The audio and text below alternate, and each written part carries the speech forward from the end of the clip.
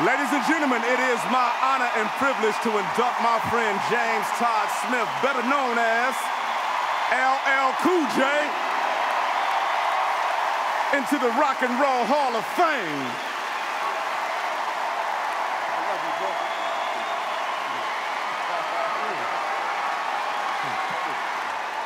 So, the first word that comes to mind when I think about a night like this is humility.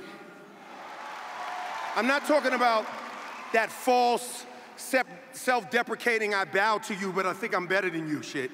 I'm talking about real humility, where you have the confidence to collaborate, the confidence to work with other people, the confidence to celebrate others. So, first I want to thank, of course, God, my mother, who told me, you know, Todd, you could do anything you put your mind to. You know, I'm a little kid. She tried to get me to work at the supermarket. I didn't like it. Wasn't working for me. I want to thank my wife, Simone, my children,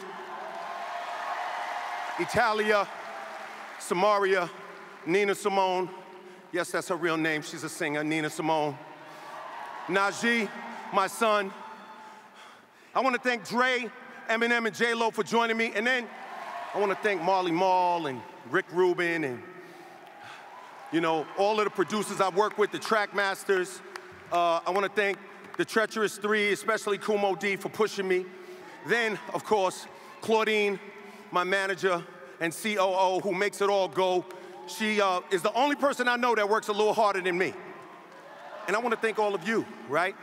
I'd like to thank all of the people who voted for LL to be in the Rock and Roll Hall of Fame year after year. But, you know, a lot of people, when I told them I got inducted, they'd say to me, well, it's about time. But see, what people don't realize is, I wasn't thinking about the people who voted against me. I was thinking about the people who voted for me. So it was love. Like, what I was feeling is, wow, there's some people over there who won't take no for an answer.